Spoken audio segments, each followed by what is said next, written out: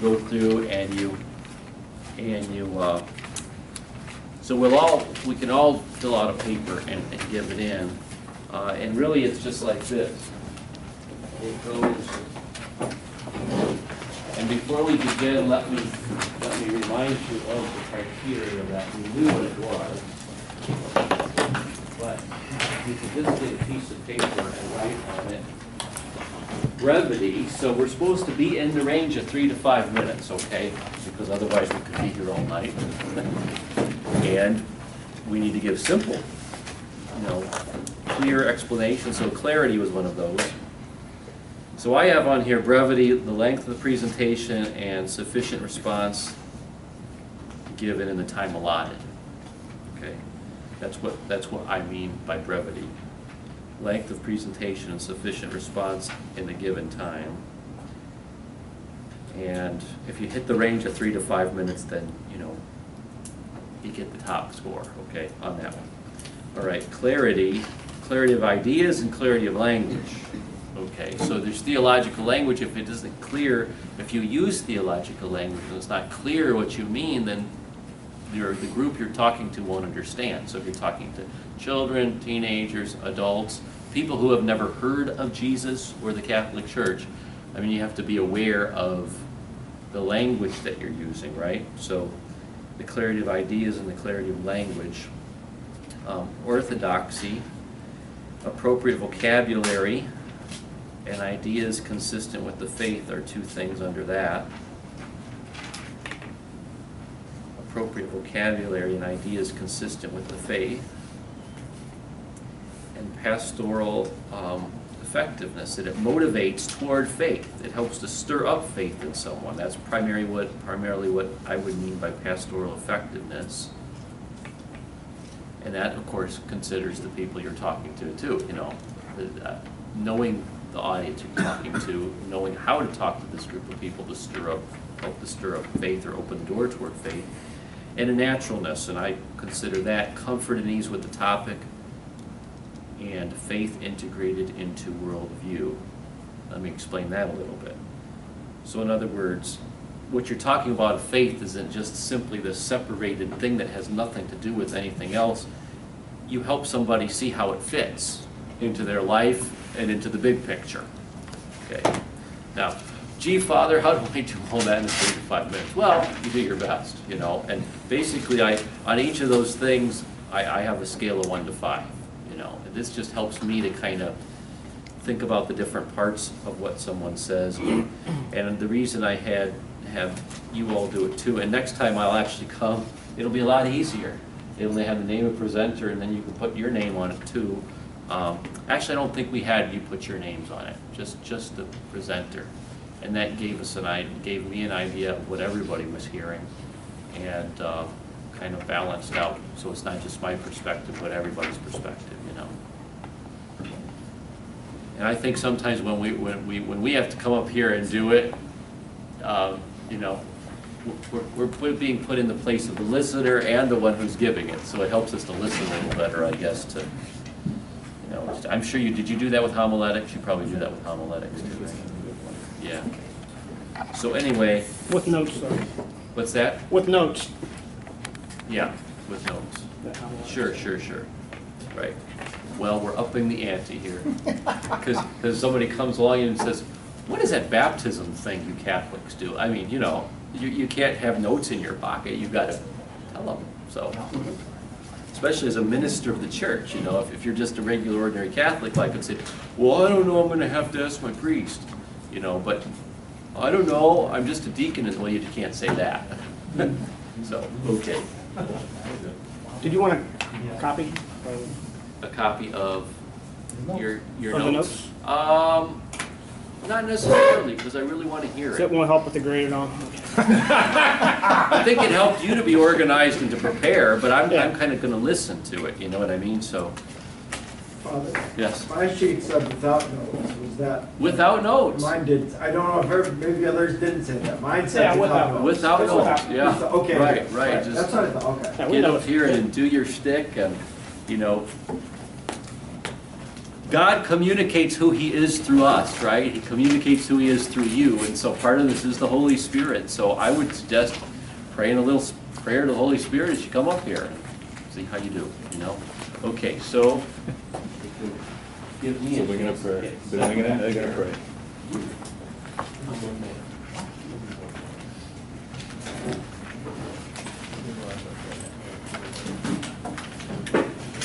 In all things, let's gather in the name of the Father, Son, Holy Spirit. I have baptism. Okay, and to remind us of what group you're talking to and what was the original topic? Mine was, Grandma wanted to get her child baptized, I believe. Her grandchild baptized, right? Right. And you have to discuss with her what?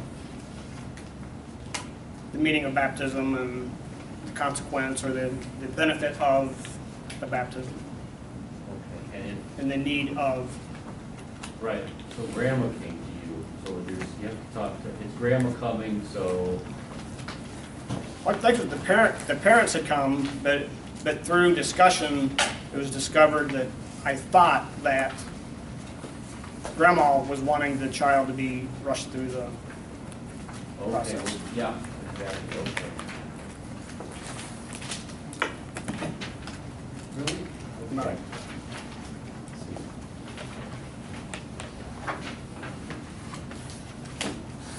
Did you have, B was the topic? B? I think mine was A. No, I had one. No, we all could pick one. No, I'm sorry. No, this is. This was a different one, right? That's the written assignment. Right. So the first one was without notes, you know, where to explain what a sacrament is to someone who knows nothing about Catholicism, but That's is a me. Christian. That's Okay. me, that's it. The second one was without notes, explain the benefits of receiving the sacrament of baptism. Be sure to mention the specific grace such person receives when That's me. when receiving. Okay. So Sorry. it's not grandma. That Sorry. was the written assignment. Good. Sorry. Well, good. I'm glad we got that clarified. We're up to 3 minutes already. Wow. That's all right. Ian first. With the great thing about baptism is when God created humanity, He intended all of us, men and women, to live forever, to be immortal for all time. Adam and Eve sinned in the garden, which brought about original sin, which we all know the penalty for sin is death. Jesus had a remedy for that, which is baptism, cleansing with water. It gives us sanctifying grace, which aligns us back with God. It makes us, has an indelible mark upon us to where we are, again, righteous with God and joined with His church. The matter for baptism is water, the pouring or full submersion, and the words are, I baptize you in the name of the Father, and the Son, and the Holy Spirit. Either full submersion or pouring of the water over the head 3 times. There was something else too. And ever since Adam and Eve had sinned, I'd read somewhere that Adam lived to be like 930 years.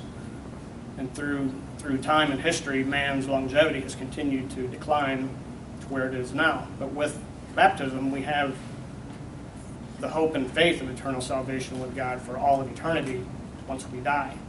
Once our physical bodies die to this world, you can think of, we always hear we go to heaven. Heaven is not necessarily a destination. It's not up there beyond Pluto somewhere. It's a way of being alive in a whole new way. So when we die, as Father said a couple weeks ago, we do not become angels. We are still people. We are alive in a new way, and we participate in that life until Christ comes back to regain all of humanity, to where we are joined body and soul. That is our in hope. In eschatology, we're taught that we will lead immortal lives at that time. In the name of the Father, Son, Holy Spirit. Amen.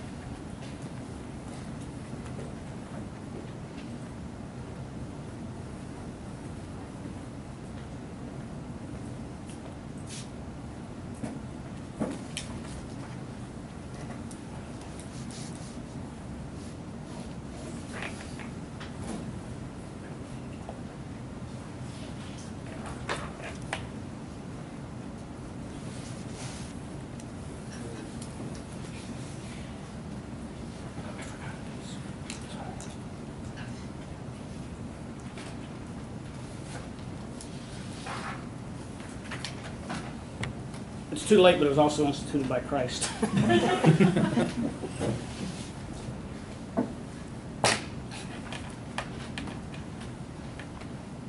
Make disciples of all nations.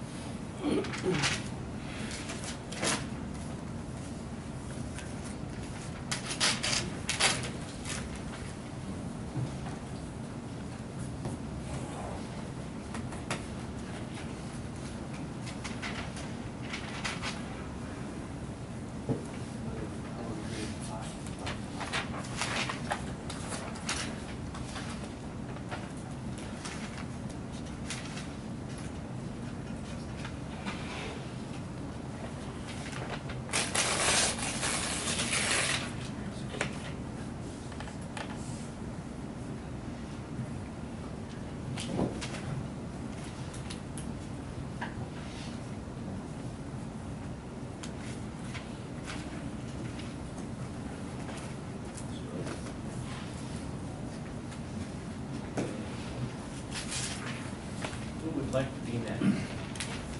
I'll go. And would you keep reminding me of your name? My name is Ed. Nickel. My assignment is, I'll just read it here before I go up without notes. Jason. Okay, without notes, in your own words, explain what a sacrament is to someone who knows nothing about Catholicism, but is a Christian of another ecclesial community who understands there are material and spiritual realities. And the assumption was that I was talking to an adult in a congenial type conversation.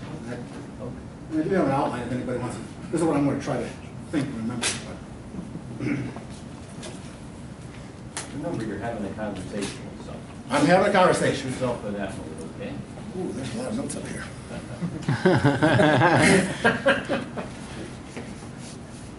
I'm going to start laying in the name of the Father, Son, and Holy Spirit. That's always going to work. Thank you. Amen. As Christians, I guess we could start with the fact that we believe in Jesus Christ.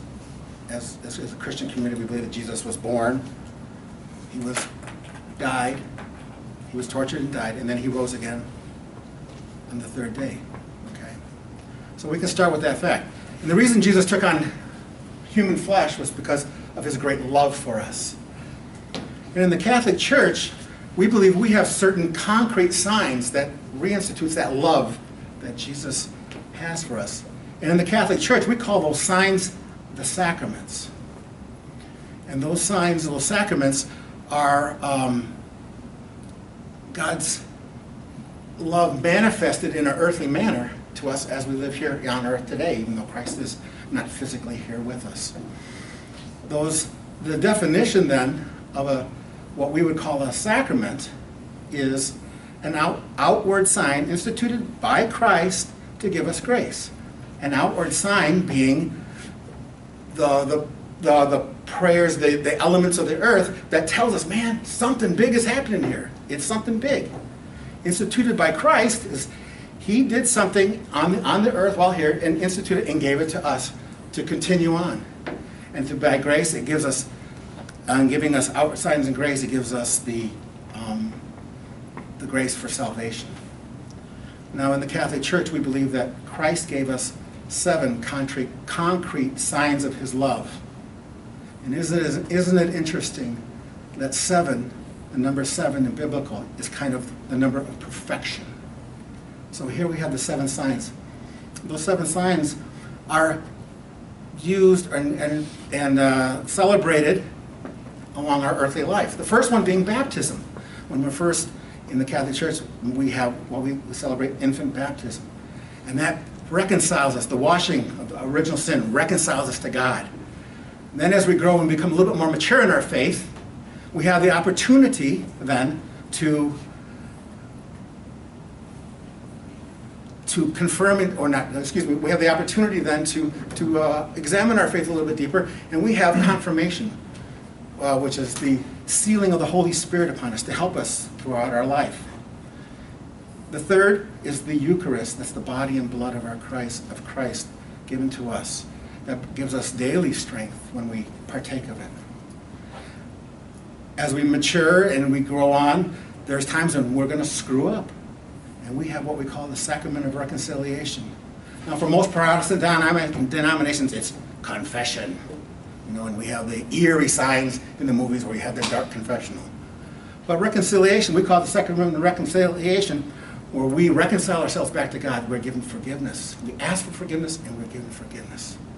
Again, in our lives, we can go along, and we might become ill. So we have this sacrament, what we call the anointing of the sick. In the movies, it's called Last Rites. Or if you really go back farther, it's extreme unction. And that is not necessarily a sacrament of guaranteed healing, but it's a sacrament where we are given the graces of maybe mental healing, spiritual, or the love of Christ to come back into his salvation. Then there's two sacraments in as far as our living our lives out. We have the sacrament of holy orders, and that's for those who select to want to be with Christ. And then we have the sacrament of matrimony, which many people will celebrate, and that's imitates Christ's unity and fidelity to us. We imitate that. There's two things required of a sacrament: matter and form, to be valid. Matter being those things, those earthly elements. Form being the specific prayers that are offered. For instance, in baptism, we have the matter being the water, the pouring. Form being the form being the prayers. I baptize thee in the name of the Father, Son, and the Holy Spirit. And all the sacraments have a specific matter and form to do that. Also, to be valid, they must be the person actually that was matter and form that they're to be valid.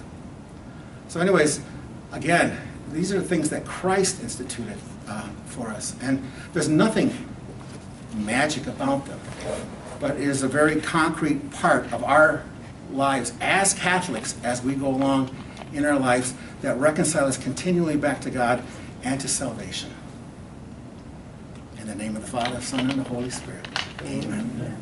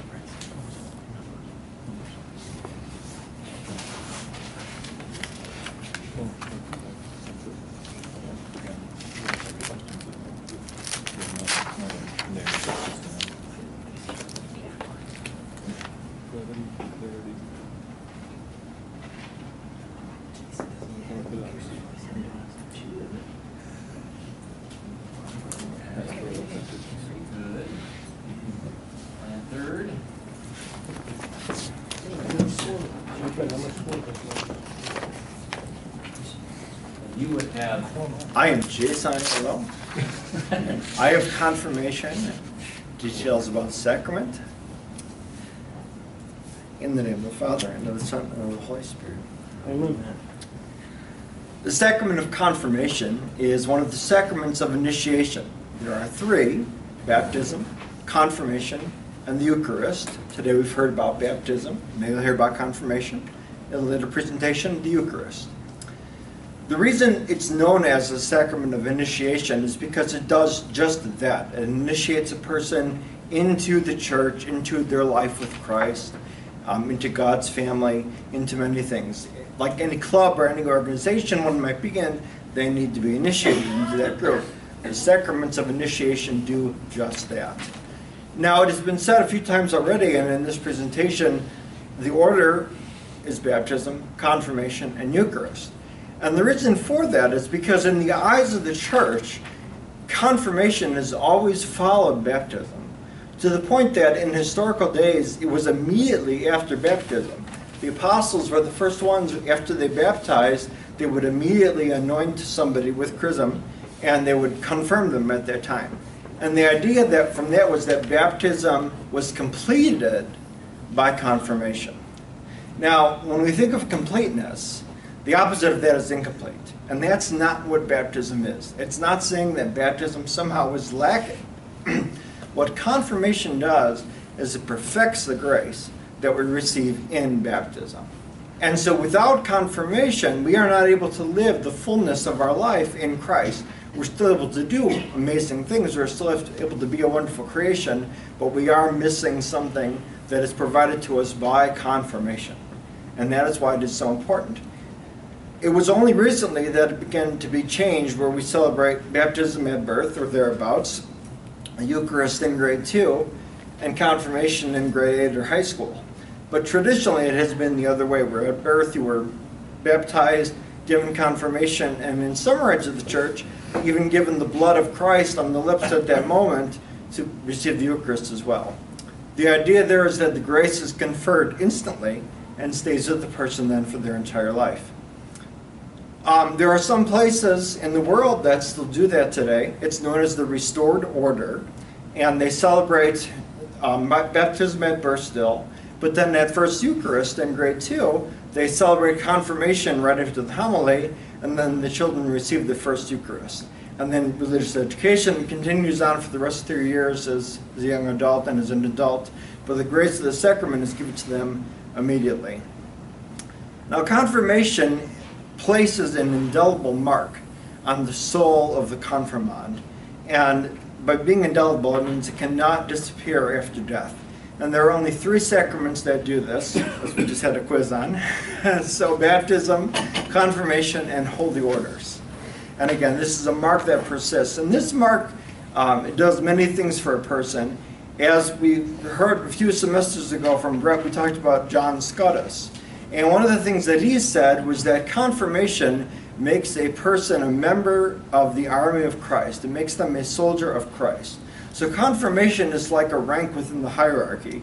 Baptism was when you first get entered into the group, and then when you're confirmed, you're made a soldier of Christ. And that came to us from John Scotus, and again, it's a great analogy for what happens at confirmation. Confirmation also calls us to be a part of the mission work of Christ, and it calls us to 4 important ideas. We also heard about these just last week. Those ideas are slipping my mind right now. So let's see here. The first one is, yep, they're great. They're 4 ideas. So, and when they come to me, I will say them to you. The last one is obligation, and the obligation that we have, it obliges us to be the full person that we can be in the life of Christ. It obliges us to live with the Holy Spirit in our life, and it configures, obliges, and 2 others that start with a D, and disposes, and there we go. Yes. So it gives us these 4 attributes are given to us in confirmation, and the intention there is to align us, to give us an ability to be able to go out in the world, complete the mission of Christ by using these 4 things that we're given. Last, I will say, of course, that confirmation was instituted by Christ himself. It is an unmerited gift for us. Christ promised it after he spoke to the apostles after his resurrection, and it actually was given to us on Pentecost Day when the Holy Spirit descended upon them. And that's the same thing that happens today. When confirmation is celebrated by the bishop, who is the ordinary minister, the Holy Spirit descends on the confirmandi, and the bishop says the words, "Be sealed with the Holy Spirit." And at that moment, the person is confirmed, and they begin their new life in Christ. Thank you. Father? Jason, who was the group, the audience? There wasn't one. Oh, where were they at? It was simply an explanation. Distinguishes, that's the other one.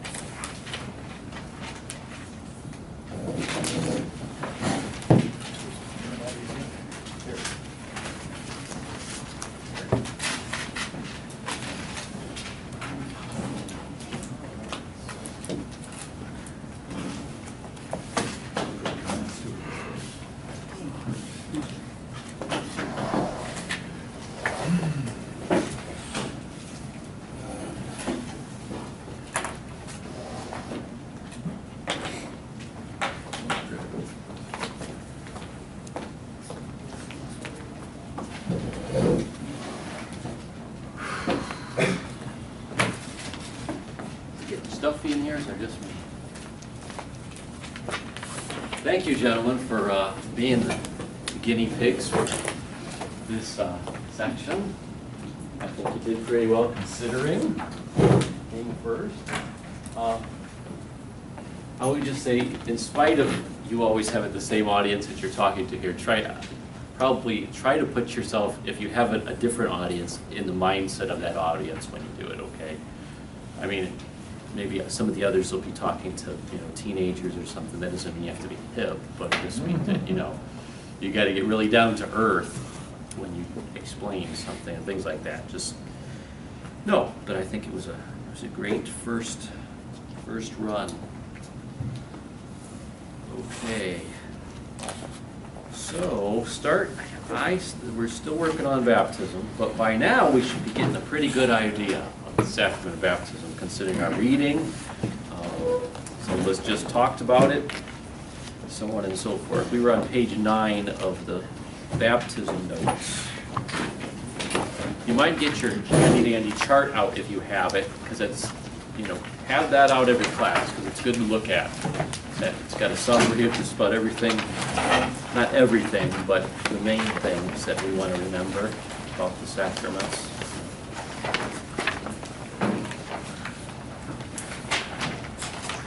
And technically speaking, we should be up to Eucharist, but like I said before, it's going a little slower because we need to get the fundamentals down, and we're still working on getting those fundamentals. We're just about there.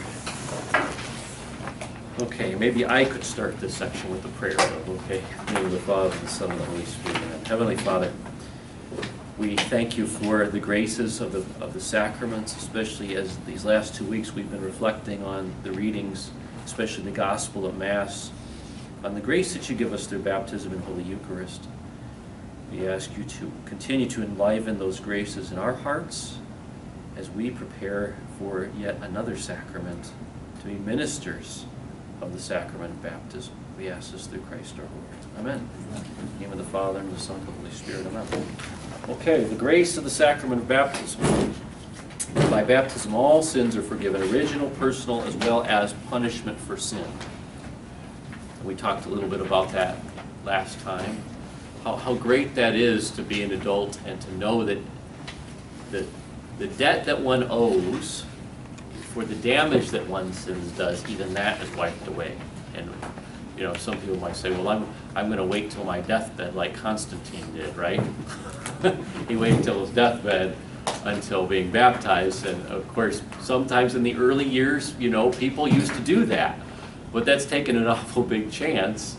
And also not realizing, it's not only taking a big chance, but it's not realizing that, you know, we're meant to live the resurrected life beginning here and now. You know, so in other words, we don't want to take the magical view that somehow, you know, unless a baby's baptized, there's no way for them to be saved, because somehow if they're baptized, then, you know, it's like you know, a magic formula or something. No, and I think unfortunately that's the mindset of some people, not usually young people, but usually grandmothers. No offense to grandmothers, but it's not, again, it's not magic. On the other hand, you know, we shouldn't. On the other hand, it's not magic, so we just shouldn't think, okay, I'm going to hold off on baptism, I'm going to live this crazy life, and then at the last second just get baptized. Well, that's kind of abusing God's graces, you know, to have that kind of an attitude. And I guess after baptism, you know, one can have that with the sacrament of reconciliation too, to presume upon God's mercy. So, I mean, the attitude of heart, disposition of one being baptized should be, you know, I'm truly repentant for my sins. In fact, as you might recall reading in the text, that if one, you know, and if you're preparing someone for through RCIA for baptism at some point, which many of you might be doing, or you might have already done it, it would be good to remind those catechumens that it's necessary to repent in their heart of all their sins, okay? And to try to do an examination of conscience, even like we do when we prepare for confession.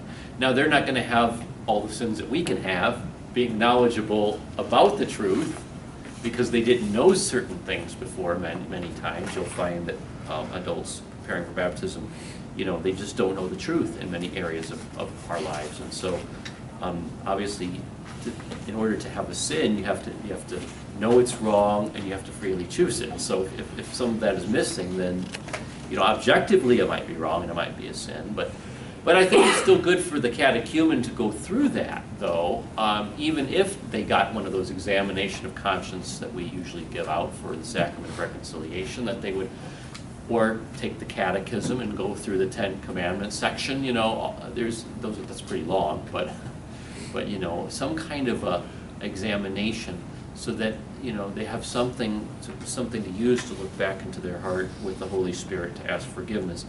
And then I always recommend to somebody preparing for baptism who's an adult that, you know, you may remember certain things after your baptism, because there's this enlightening that happens, right?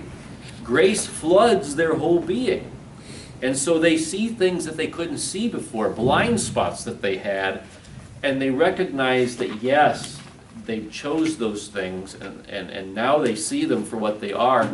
And at that point, even though they didn't remember to repent before their baptism, to repent immediately after their baptism, those sins are washed away, and the damage is washed away too, through that one baptism they've received. It's kind of like when one goes to confession, right? Where if we forget certain sins, we're certainly forgiven of the guilt, and we'll talk more about this when we talk about reconciliation. But if they were of more serious nature, we still need to bring them back to our next confession and say, we don't need to worry that we're not forgiven, but the confession, the oral part of this, the verbal part of this has to happen. Later, Father, I remember these things since my last confession, and I'm just confessing them now, you know. So that the same thing happens with baptism and with confirmation. It's just that baptism is received only once, and one doesn't have to go to confession for sins that were confessed, that were committed before one's baptism. But one does need a repentant attitude in their heart toward any of those sins, no matter when they're remembered. Okay? Okay. Certain temporal consequences of sin remain, and that's kind of obvious. We talked about that a few classes ago, about what that is like. That the effects in our hearts and in our lives, in each other and in the world, some of those still remain, even though we're not responsible to pay back in any way for that after baptism. Okay, page 10. Baptism makes the neophyte. Neophyte, neo meaning new, right? A new creation, an adopted son or daughter of God, partaker of the divine nature, a member of Christ, co-heir of the kingdom, temple of the Holy Spirit. So on your quiz, all those, any of those could have been put down for the graces received in baptism. Any gift that we receive in baptism is also grace, and I didn't specify what those were, so I'm assuming probably all of us, had good answers on that, but we'll see. So all these things. Partaker of the divine nature, divinization. We spent a lot of time on that before. Okay. A member of Christ. So in other words, we use the image of St. Paul, right? The church is the body of Christ. And we all have our role to play as any member of the body plays in our human life. Okay, the hand, the foot, so on and so forth. St. Paul goes through all that. The foot can't do something if the head isn't there, and and he goes through this big long list. So each of us have now a certain role to play within the body of Christ that has to be discerned, and once we receive the grace of baptism, we can begin to discern our more particular calling as a member of the body of Christ. That we have a particular vocation within the body of Christ. There are obviously major vocations, priesthood, diaconate, holy orders, obviously. There's marriage. There's consecrated life. But there are also many other ways to be fully alive and fully participating members in the body of Christ, and baptism gives us the grace to do that. When a baby is baptized, you could say that God plants the Christian vocation to become holy. That's the first vocation for all of us, and that's given to us in baptism, the first calling. But also, our particular and personal vocation is given to us because we have, a special call within the body of Christ that is particular to us, as individuals. So that is really, the seed of that is given in baptism, and then of course one through prayer and discernment and growth in God's grace and the gifts of the Holy Spirit can come to know and understand that vocation that has been planted in the heart of baptism. A co-heir of the kingdom. One could say that when we're baptized, this is in the ritual, right? It says, as Christ was anointed priest, prophet, and king, so you are anointed to the newly baptized person or infant. And so we have a share in Christ's, we call that the three munera, the three offices of Christ, the three missions that Christ has, you could say also. He's been given these gifts of operating in the history of salvation in time and in space and in eternity. And he gives us a share in those particular offices according to our state in the church. Okay? Obviously, when one is ordained in holy orders, one takes a different, gains a different share in those three offices of Christ, but every baptized person does. So I become a priest along with Jesus in this sense, not in the sense that I'm a minister of the priesthood of Christ, or Christ's minister standing in his person, but that I am able to offer my life, being spiritually united with Jesus, who offered his life in his suffering, death, and resurrection, to the Father as an act of worship, a sacrifice offered back to God, acceptable because now I am united with Christ. And that goes back to what we drew on the board last week. Remember the alien justification drawing, right? So I'm, through this suffering, death, and resurrection, I'm on the Christ with cross. I'm on the cross with Christ, and I'm in the tomb with him, and I rise with him in baptism. I'm not behind there, and he's just kind of covering. He doesn't see me, or as Luther said, we kind of remain this dung hill. Okay, we all know what dung is. I won't use other words. You all know what that means, and besides, I'm being recorded. So, he said that basically the grace of Christ covers us like snow covers a dung hill, so that God the Father sees this pure white snow, and he doesn't really recognize the dung that's underneath. Well, no, that isn't. The grace of baptism truly transforms us from the inside. So now we're purified, we're healed, we're forgiven, we're changed from the inside out. And so we do really become priests along with Christ to offer ourselves to the Father as a gift back to him. Because Christ makes us worthy, and he makes us able, worthy and able to do it, okay? And then, of course, we become prophets along with Jesus Christ, to speak the truth about God in everything we say and everything we do. We have the grace to live in spirit and in truth. And of course, by the way we live and by everything we say, we are to give witness to Christ and his Holy Spirit dwelling in us through the sacrament of baptism, and strengthened in confirmation later, gives us the capability and the ability to do that. And then finally, we are made, you could say, princes and princesses in the kingdom of God, right? Christ is the king, and we have a share in his kingship. So if we've ever, I think it's the Narnia series. Have you ever seen the movies or read the books? Okay. Well, the whole thing is about that, right? I mean, it's about the children, becoming princesses and princes in the kingdom of the lion, right? The lion. What's the lion's name in that? Aslan, yes, right. So it might be good to go back and watch those films or read the books in light of the sacrament of baptism, in light of the fact that we are co-heirs of the kingdom with Christ, okay?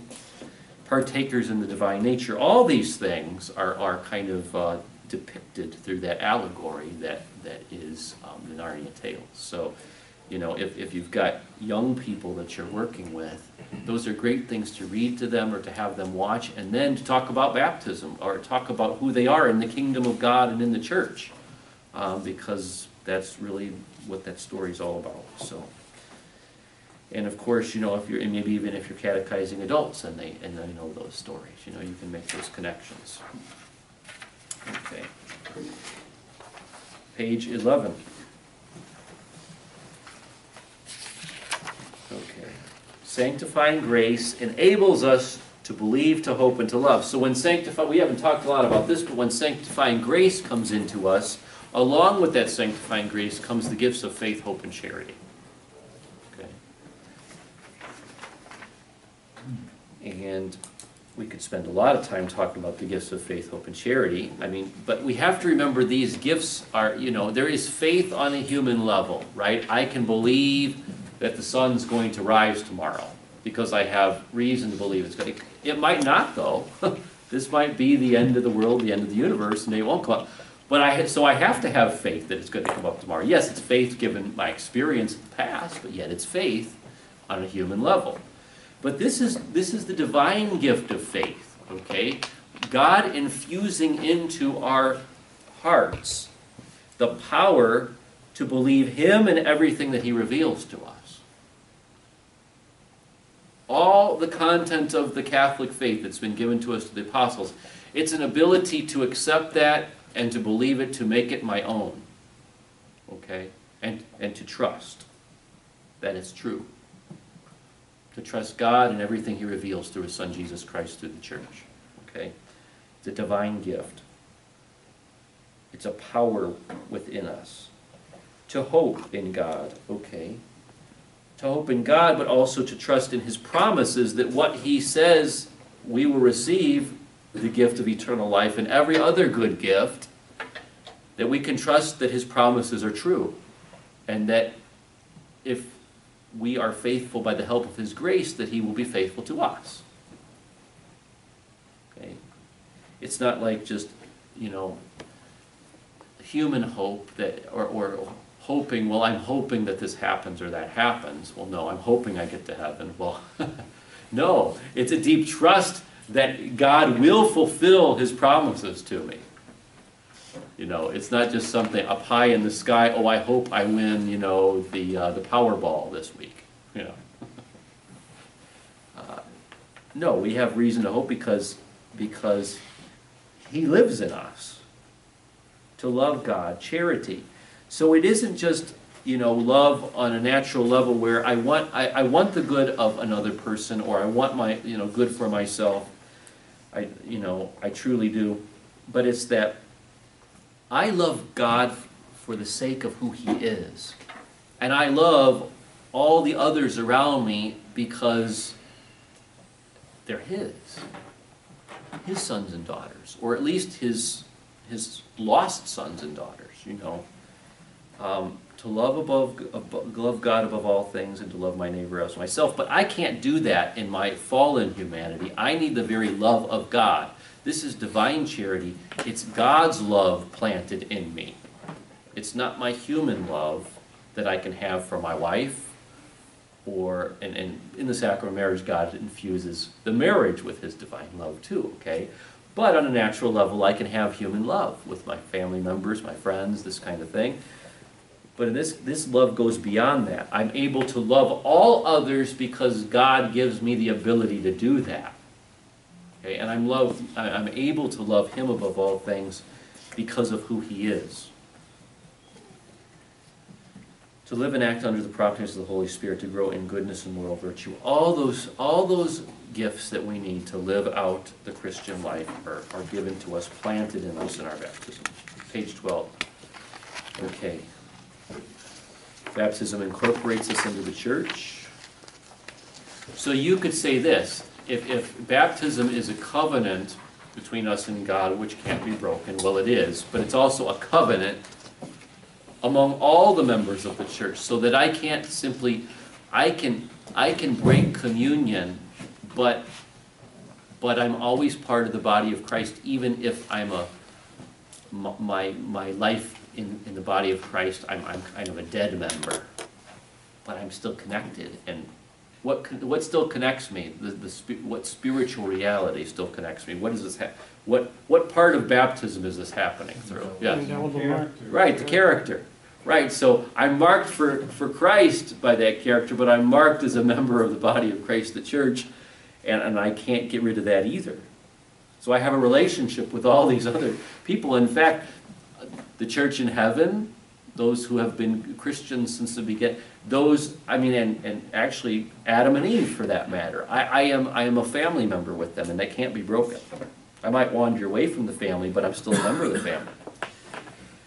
And that gives us hope, because when we call people back to come back to the Catholic Church, there's already that disposition in them So we can't think that, once you're Catholic, you're always Catholic.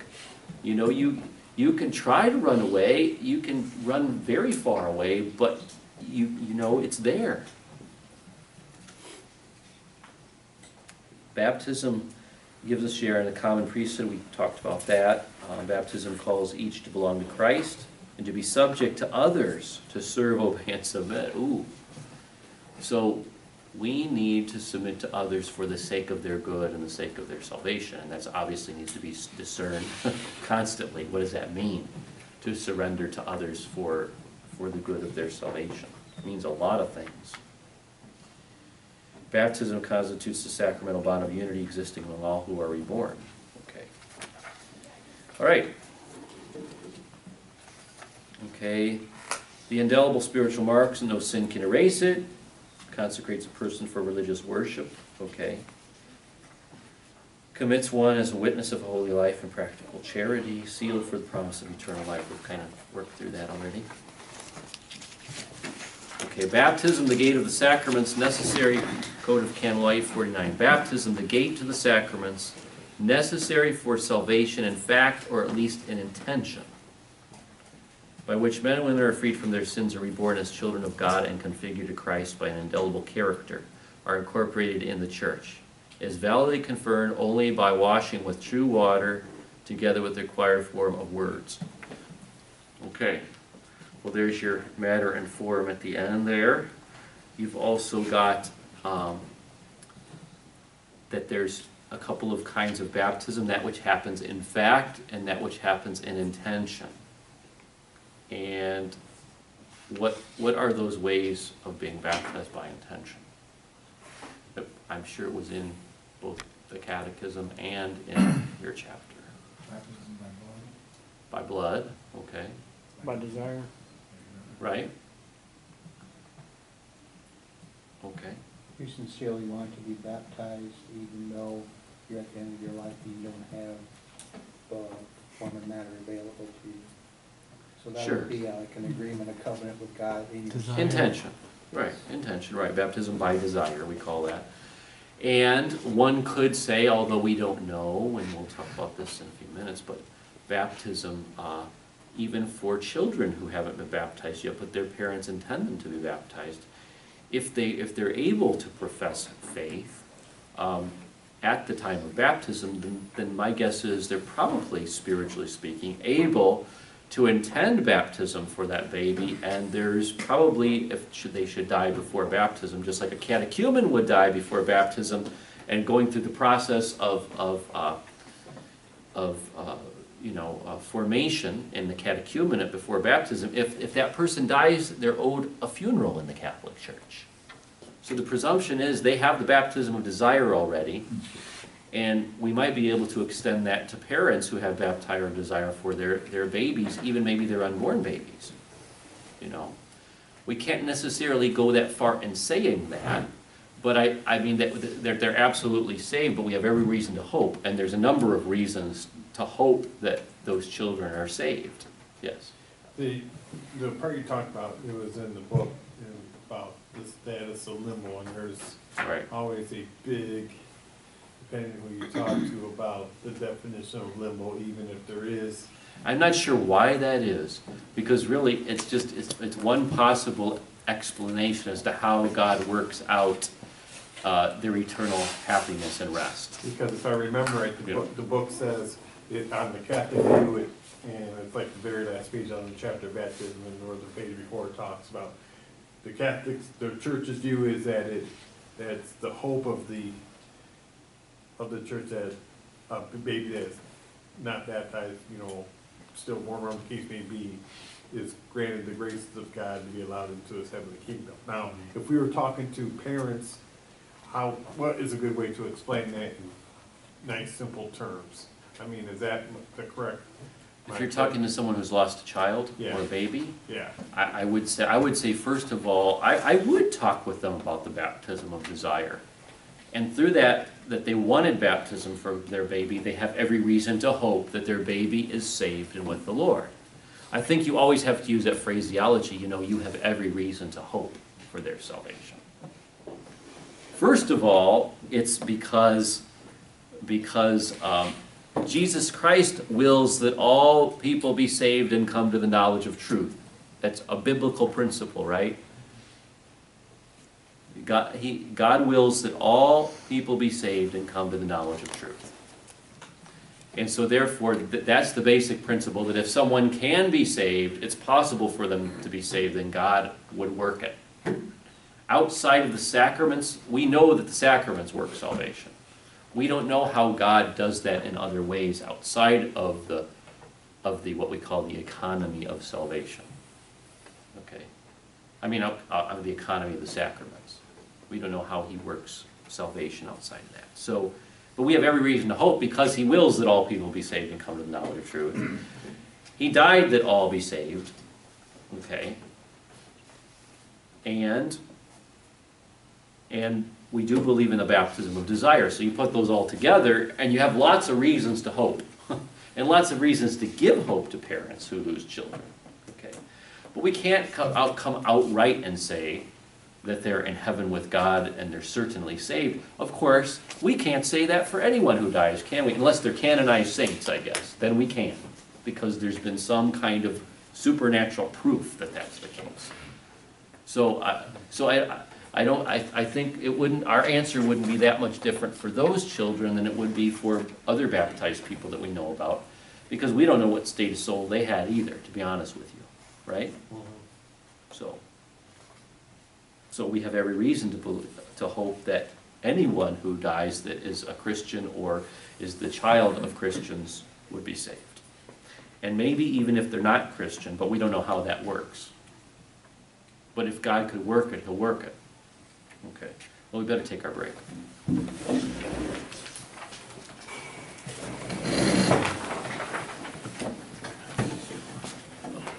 Father Derda? Yeah. I sent that to you, so I don't know if you have a way to check your email here or not. Yeah. How's that new grandbaby?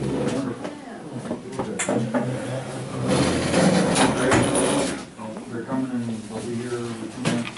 Carl, See, good to see you. yeah, I don't know if I told you, her husband had one of your machines. Turning.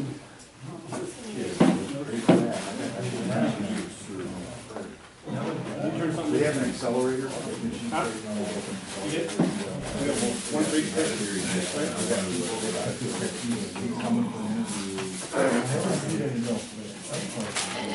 Put your name or their name? Your name or their name? Yeah, I did have that. Put one on one side, one on the other. Next time, I hope we have mine. We had a new. It would have been a lot easier for us to circle numbers. Yeah.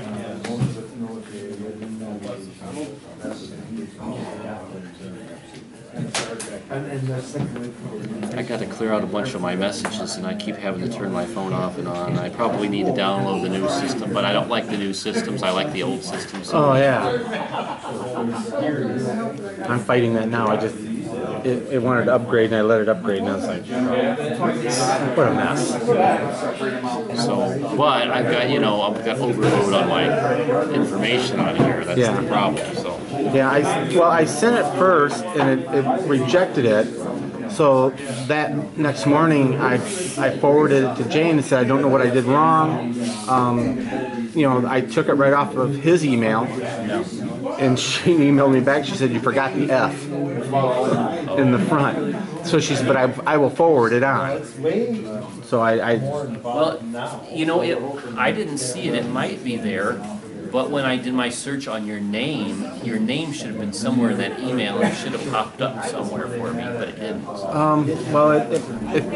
My email doesn't have my name in it. It's PSIRK. But the stuff inside the email would have had it in it, which it was right. The search looks for that too. Yeah, you should have had. I mean, because you sent stuff to me, so it should have popped up. Right.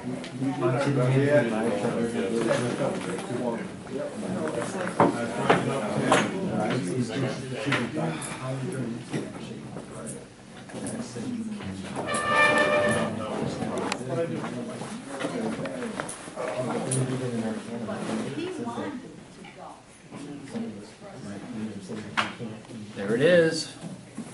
There it is. Okay, you got it?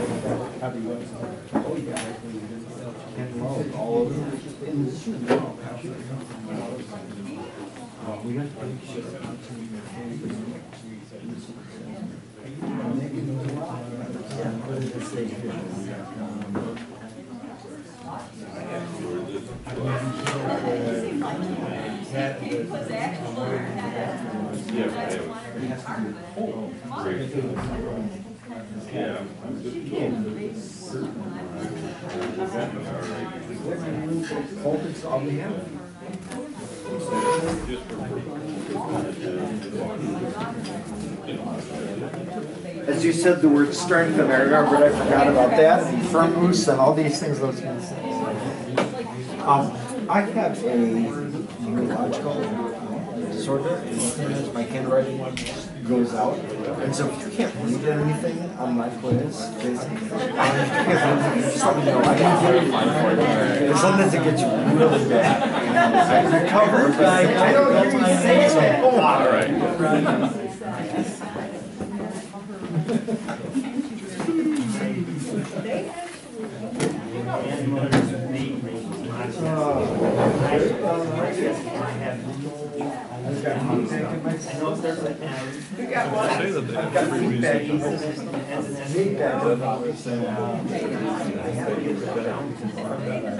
Well, hope is the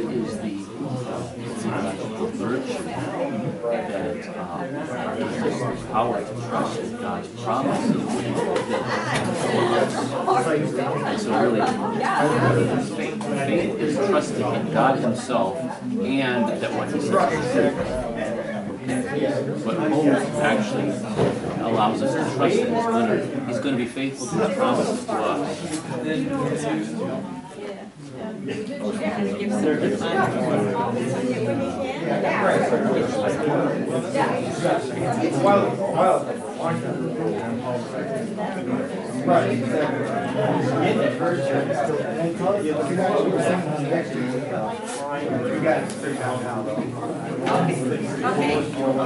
I didn't ask that question.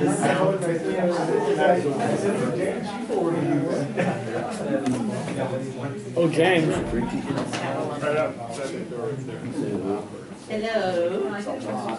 Hey, Jim.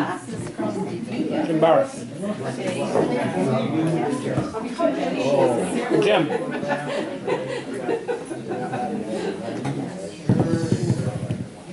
So did you talk to any of the deacons? Oh, yeah. Yes. I talked to Nick Mark. And whenever you can, to talk about same kids. Oh, I see. We got to. So I will give you the number. Yeah, give me the stuff. Yeah, I will forward you the Cool. You would be more than happy to. So I did. Did you tell him I was in trouble, young man? Yes, I did. It's like a good friend of mine. He needs some guidance. And his name was Tim. Tim needs guidance? Absolutely. Oh, who knows? I've told him that for years. Does he listen? No. You didn't even hear me.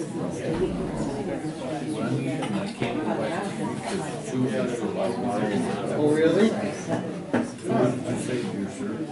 You need guidance. I've been trying to help you with that for years. Guidance. Never had. Great class. Is there a class that's not? Probably not.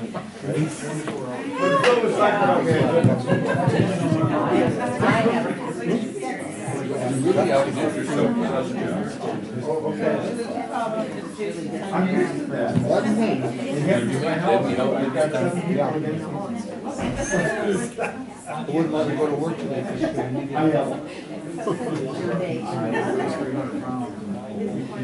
And you still work Yes, sir.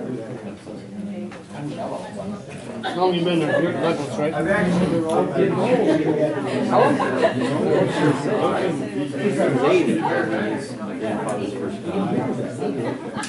So I run that place. Just the prototype. I never figured that out. I give up trying to figure out. I take it back. He was the, my grandfather. His mother, no, his father was my great-grandmother's brother. Before that, there's multi-family. And my great-grandmother All over. Friday, I went to see him. And she told me a whole story about my great-grandmother, my great-grandfather. I never heard from him. Raw material planner. And then a week later, on Friday, Buy all the stuff. well, what's really wonderful is he And he had Sorry, I kind of spread out. I apologize. he was inventory waste. the guy died when he was 75. On the Kansas City. Everybody was more patient.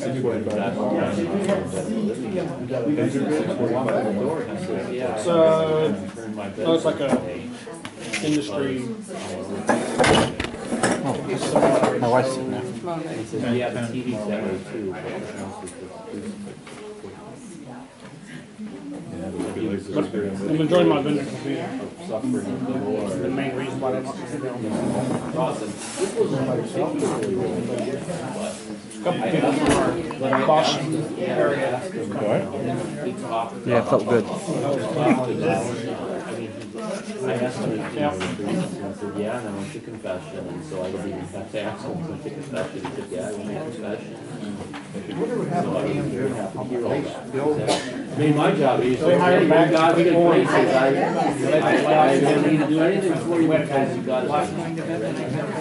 My company go back. They went back and 4 months later, they didn't want to.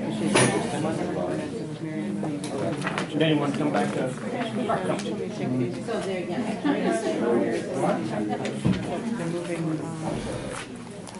When they work, they're making darn good money. So unstable.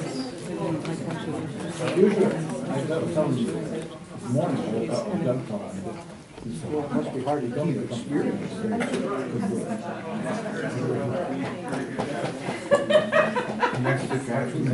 We're making a new vehicle there. Mercedes? They are? Mercedes SUV or Mercedes. You know, I was doing, I didn't know how to work.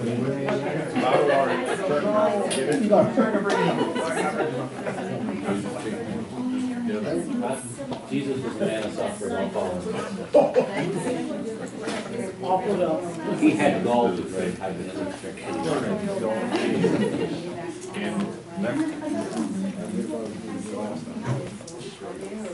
My cup's still under there from last week. They really don't touch anything under here. I could probably leave things here for a couple of years. Okay, folks, better get our plates together there. Looks good. I ate a big lunch though.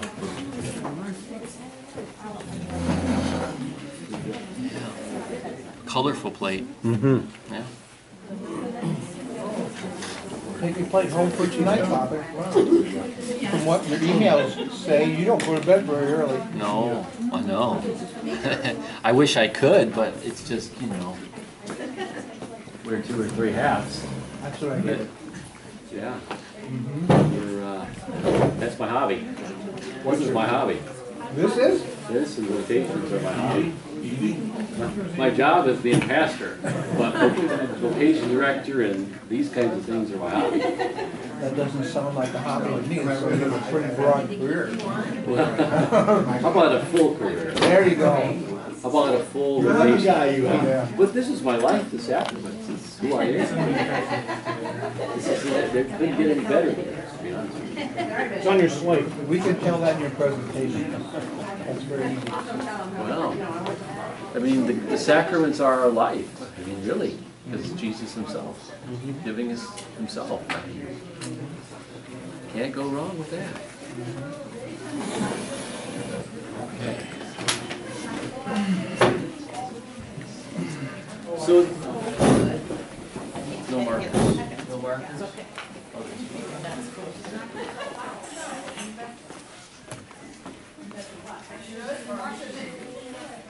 You don't have beer in there, do you? Oh, that's all right.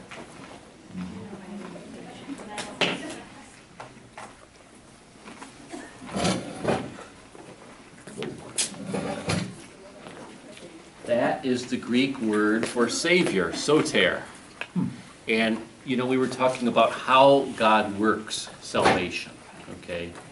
Remember the whole alien justice thing? How does this salvation thing work itself out? How does one receive the grace of justification? How is the suffering, death, and resurrection applied to us in the here and now, and how are we individually saved through the Paschal mystery? Okay, that's the study of that. The study of how we're saved is called soteriology. Soteriology. I think it's in your book. That's a good word, theological word to know. It's the study of how we're saved, study of salvation.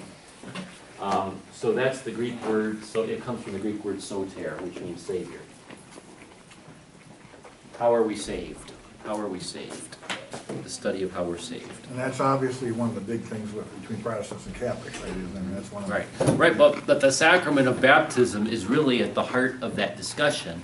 It is the sacrament that expresses, actually brings into reality the beginning of our salvation. Is the grace of salvation that Christ won for us in his suffering, death, and resurrection this is another technical theological term, is appropriated to us through baptism.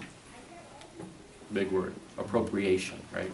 Appropriated to us through baptism. So how are we saved? By the grace of Christ, gained through his suffering, death, and resurrection. The grace of salvation that he gained for us through his suffering, death, and resurrection is applied to us in the here and now, first of all and primarily through the grace of baptism, through his gift of the graces of baptism.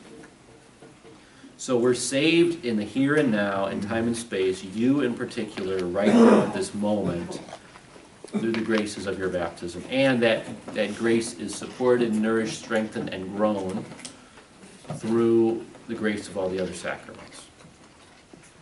And so St. Paul, and I can't remember the exact place now, talks about that we are being saved by his grace. We're being saved. He uses the Greek word for being saved. Not that we're saved. He doesn't saved. Yes, actually he says, we were saved by it and we're being saved by it at this very moment. That is the grace of Christ, right? So our salvation is not complete until we're glorified, right? So we're justified, the grace of justification, right? Through the suffering, death, and resurrection of Jesus, appropriated to us through the sacrament of baptism, first of all, and then nourished and grown through all the other sacraments. But that really then is once we receive the great grace of justification, then it becomes a process of sanctification, right? So we're justified by the grace of baptism, and then we're sanctified by cooperating with the graces of our baptism. Okay, remember we talked about the whole cooperation thing last night. We're not going to go into all that cooperation here, all of that. And then all the others, the remaining 6 sacraments really are about our sanctification. obviously, you know, reconciliation is about restoring this grace fully, or if we lost it, okay? But nevertheless, that's another sanctification. So sanctifying grace re-enters our heart and soul again. We already received it once. Sanctified, and then in heaven, and then of course, when we're being sanctified, once we're justified and then being saved, being sanctified, okay, we are then called to build the kingdom of God, right, in every way we can, with everything we say and do, with the help of God's grace and cooperation with that grace. And then, once we've cooperated with the grace of justification, sanctification, our final grace that we receive is glorification, right? Then we're glorified.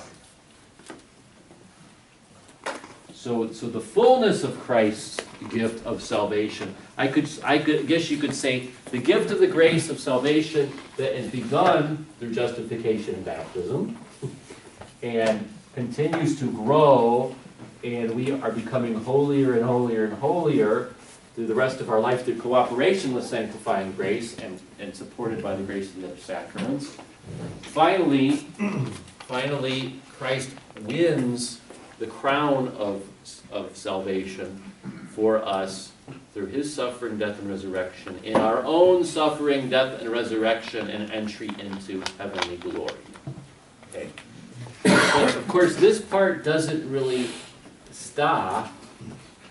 This doesn't necessarily stop at death, though, does it? Because we could need purification. Well, we're always needing purification all the way through this life. But then that purification continues many times into eternal life, right? And that's what we call purgatory. The final purification, the final sanctification before glorification, before becoming saints in the full sense of the word. Okay? So, yes. Are we saved by the grace of Christ through baptism? Yes. But are we also being saved by it right now and at every moment of our lives until we're glorified? Yes. So once saved, always saved? No. Once saved and being saved is our answer to that question that our Protestant brothers and sisters many times. Once saved, I'm always saved. I've pled the blood of Jesus, and he has washed me in it, and now I'm on my way. Well, yes, you're on your way, but you're being saved by cooperating with grace and continue to receive grace, you know, and continuing to be sanctified.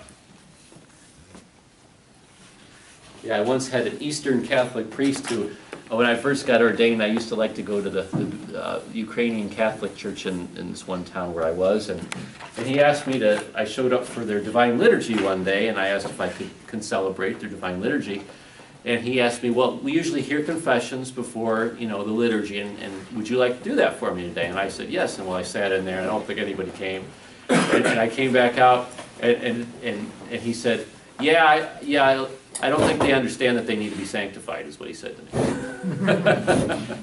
We're always in need of sanctification and growing in holiness, right? So, and the sacraments are God's way of doing that in us and for us.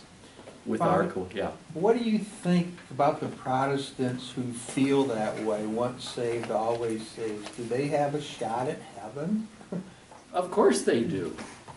If they're living in the grace of their baptism, then yes, of course. But what about the accumulation of sins and even mortal sins throughout their life? Well, obviously, they need to have those forgiven in some way, shape, or form, or they can't enter eternal life. Now, can God do that outside of the sacrament of reconciliation? Of course he could, if they have perfect contrition, which we'll talk about, you know, when we talk about confession. But we don't know. We don't know that they have perfect contrition, and ultimately they don't know either. They'll only find out on the other side. But we know, because God's graces are restored to us through imperfect contrition and reconciliation, sanctifying grace is restored to us, that we can have, we have the assurance that even if our contrition is imperfect, sanctifying grace is restored in us. So we have a greater assurance of that than they do, I think. They have to hope and get. I mean, hope on a human level hope. I hope he's going to accept me when I get to the pearly gates. And they don't have an assurance, visible, hearable, external assurance, because we live in a material world, that in fact they're most likely in the state of sanctifying grace. That would be awful. I don't know what that would be like. Well, I do know what that would be like, because I've probably been outside of a state of grace before, and it's not a very good place to be. Yes. Can you ever fully defeat grace in yourself? Through mortal sin, yes. Okay, like fully. That's why they call it mortal sin. Right, Right, because God's life dies in us through mortal sin, yes. So the seal, the character, in that sense, it has nothing to do with the grace. Right. Let's put it this way. Faith, hope, and charity are dead in me if I commit mortal sin. Right. The mark is there. The disposition toward that grace to be capable of receiving it is there, but it's a dead faith, hope, and charity. It's dead. There's no life in it. So, okay. Okay, the word baptism, we read that. I'm going to leave a lot of this to your book, and to the catechism, but baptizo means I baptize. So if you were doing a baptism in Greek, I baptize you, you'd say baptizo. Okay, to immerse or to plunge, right? Okay. Yeah, this section of Titus 3:5 though, and John 3, where this conversation with Nicodemus is important when we have a conversation with Protestant Christians about baptism. And some of them who don't accept, we read in our text about the people that, different viewpoints about what baptism means. Is it really necessary for salvation? Or is it a nice ceremony to go through, but it's God's gift of faith in the heart that saves me, and I'm not saved through baptism and by baptism? For us, it's both and. We're saved by faith through baptism. That's what the scriptures say too, though. Saved by faith through baptism. I mean, St. Paul talks about the washing of regeneration and renewal by the Holy Spirit. Well, washing, it's connected with water. What else could he be referring to except an actual baptism? Because that's what baptism is. It's an external washing, but an internal washing and renewal by the Holy Spirit. And then there's an enlightenment by grace. We've talked a lot about that. Okay. Typology. I'm not going to go through all this typology with you now. I think it's important for you to read that section of the text that talks about the typology. It's all over the baptismal liturgy. When the blessing of the water. I don't know if you've ever seen. How many of us have actually had a chance to look at the ritual on the right before? If you've gone to the Easter Vigil, you heard the blessing of water. It talks about all the places where Christ was present in type in the Old Testament, saving through water, saving the chosen people through water, okay, and other places where God used water to save chosen people. We also discussed that during the Easter Vigil service, right? Oh yes, all over the place. All over the place there's typology in Easter Vigil. From the 7 readings that are read before the Gloria and the Epistle and the Gospel, to the blessing of the fire, there's Old Testament typology, okay, types and antitypes. Where can we see Christ present and active as the Son of God, the second person of the Blessed Trinity, kind of revealing himself through the course of Old Testament, the lives of Old Testament figures? That's what's happening. So when we read about Moses now, we can look back and see, what is the life of Moses saying about who Christ is and what he would do? And everything in the Old Testament, Christ is active in that. So there are lots of types of Christ in the Old Testament and types of salvation in the Old Testament. A type meaning something that would point to the reality that would come when Christ suffered, died, and rose from the dead in the New Testament. Right? Okay, so I would simply learn those well, because when you catechize other people about this, this is great stuff to use. And it's great biblical stuff if you've got Protestant Christians you're trying to dialogue with about this, whether they be in RCI already or whether they not be in RCI already. So that there's a, you know, this is all pointing toward our salvation in Christ's suffering, death, and resurrection, and the life of grace through the sacraments. God was acting in external ways in the Old Testament to save His chosen people, but that was all to point to the time when He was going to be saving us by the power of the Holy Spirit through outward signs, but internal. Okay. Prefigurations of baptism, again, important to read through those so that you get that the typology, the figures. It's all over the place. Okay, obviously, you know, God saving His Noah through the waters of the flood, so that, you know, all humanity died, but humanity was saved and resurrected, you could say, when the flood waters receded. All pointing to what He would do through baptism. On 19, okay, this is other Old Testament types of baptism. Circumcision, okay. You read St. Paul to the Colossians, he's going to talk about that, right? Moses striking the rock, Naaman healed from leprosy. You remember that story of Naaman? Okay, he was not an Israelite. He was a Gentile. And they asked him to go wash in the Jordan River 7 times, and he didn't want to do. What is this? This is crazy. You would expect me to go down there and do all this stuff? If you're who you say you are, then why don't you just heal me here and now? No, he had to put his trust in the Word of God, the one true God as revealed through the chosen people, Israel. Okay, all right. Okay. John, the baptism of John. Okay, this is good to spend a little time with, okay. The difference, what's the difference between the baptism of John, baptism of that Jesus commands, you know, in the gospel? When He says, go forth and baptize all nations in the name of the Father, the Son, and the Holy Spirit. What's the difference between those two? And John was baptizing in the Jordan, but Jesus was baptizing, had his apostles baptizing too, and then commanded them to after He went to the Father, or as He was going to the Father, right? So John baptized with water, and Jesus baptized with the Holy Spirit, gifts of the Holy Spirit. That's what John says, right? Mm-hmm. I baptize with water, He will baptize you with the Holy Spirit, right? So it's a new kind of baptism. So basically what happened with St. John the Baptist was people were going into the river and confessing their sins. Notice they were confessing their sins, but it was all an external sign of repentance. They weren't receiving the gift of the Holy Spirit that would cleanse and transform them, you know, like we're talking about baptism doing for us now. The difficulty with some Protestant viewpoints, because there's many, of what baptism does is that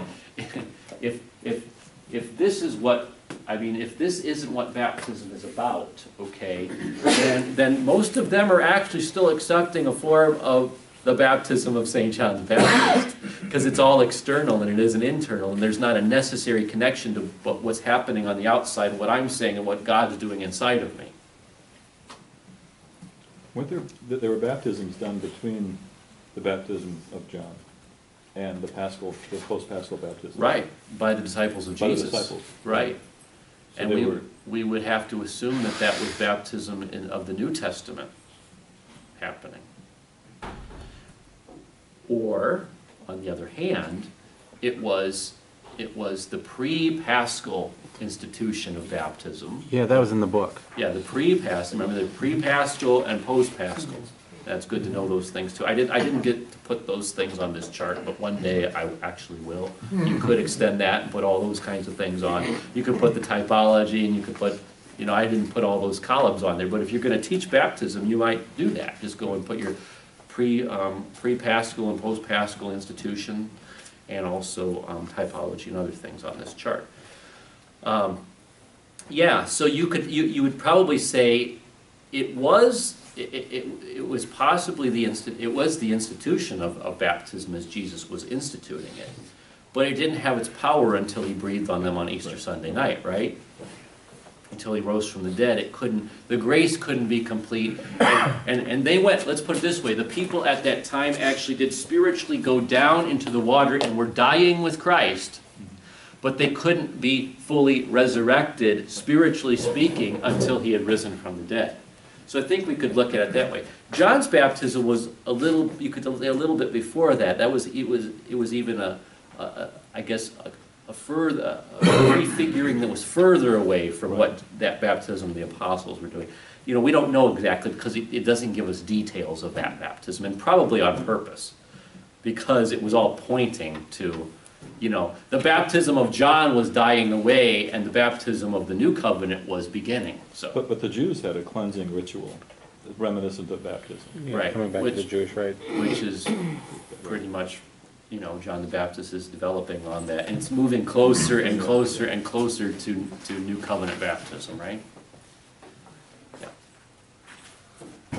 Father, what does this mean here, baptize you by the Holy Spirit and with fire? What is fire? Well, fire is significant of it. I mean, it's an external sign of the presence of the Holy Spirit, right?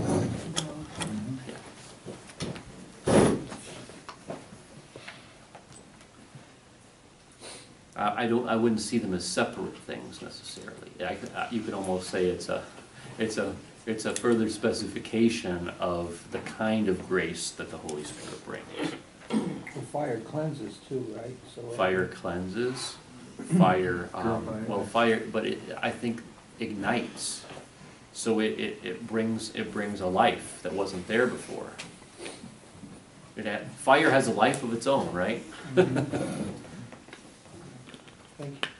And fire changes, doesn't it? It changes from one substance into another substance, philosophically speaking. You begin with you know, I don't know, palms, branches, and you end up with ashes. They're not the same reality anymore. So when the fire of the Holy Spirit comes into me, I'm not the same reality anymore. My whole being has been changed by sanctifying grace. Okay. Okay, opinions regarding the Institute of Baptism. If we had more time, and this was a full course on baptism and confirmation, we may talk about that in more depth. But this is, you know, this is where the doctors and the saints of the church have seen, you know, Christ instituting baptism where that happens. So that's great if you're going to teach the sacrament, okay?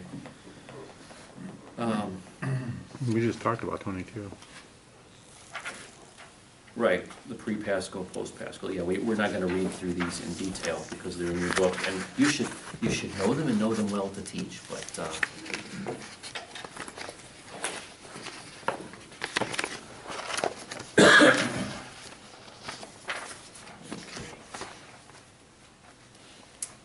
okay, the post-Paschal institution.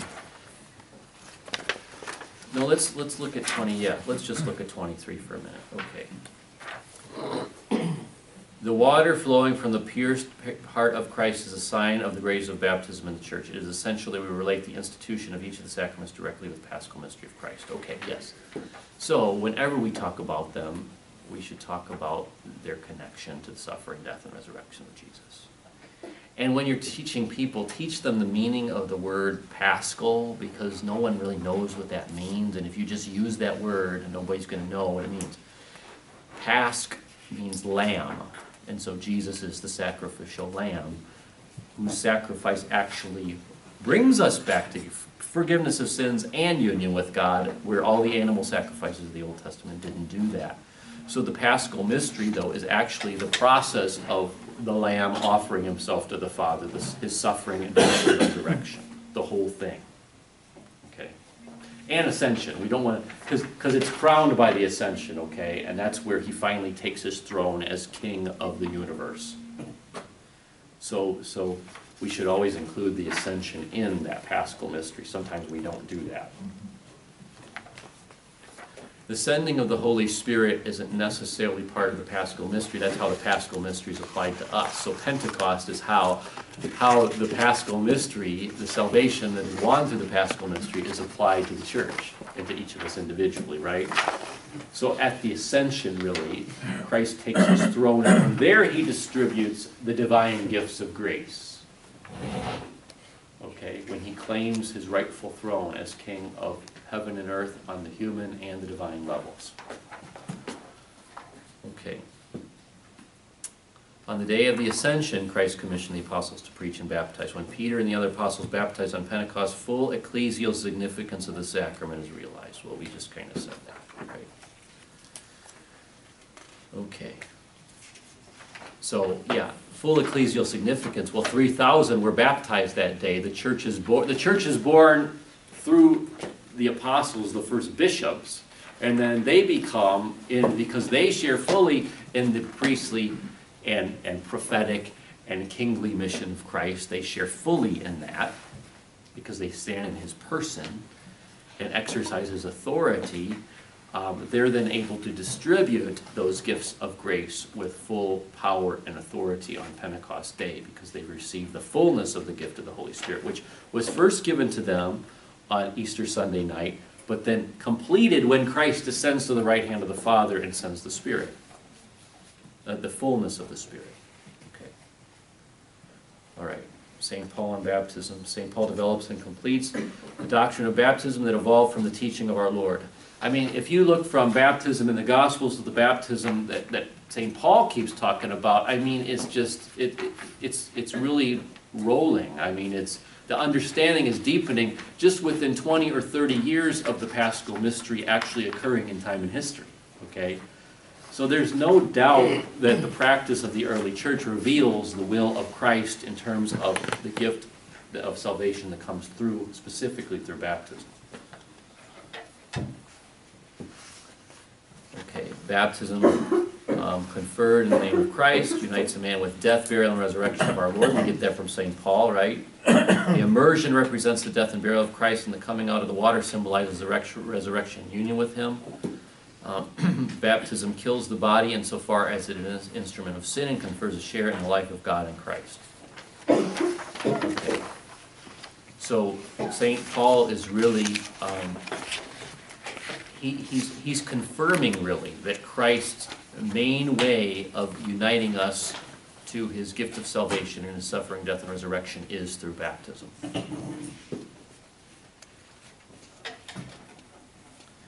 Okay, the minister of baptism. The ordinary minister of baptism is the bishop, priest, or deacon. In case of emergency, anyone may baptize, including a non-believer, as long as he celebrates the sacrament as the church celebrates it and has the intention of doing what the church does when she baptizes. Okay. The recipient of baptism. Every person not yet baptized, and only such a person is able to be baptized. Okay. So what does that mean? If someone is baptized already, we have to take their baptism very seriously if they're coming into the Catholic Church. We have to do everything we can to get the proof of that baptism. If there is absolutely no proof that we can find, proof meaning some letter or record from the church, usually. However, if you can find a couple of people to testify to the fact that somebody was baptized and you have some photos of the baptism, that could possibly be enough proof, but normally it would be, some record from the church. Father, so is there like a master checklist if a Protestant wants to convert to Catholicism to prove it? I mean, do we do like Methodist? Oh, the baptism's good. Well, Lutheran good, or do we have to dig more deep? Yeah, and I think so. I think the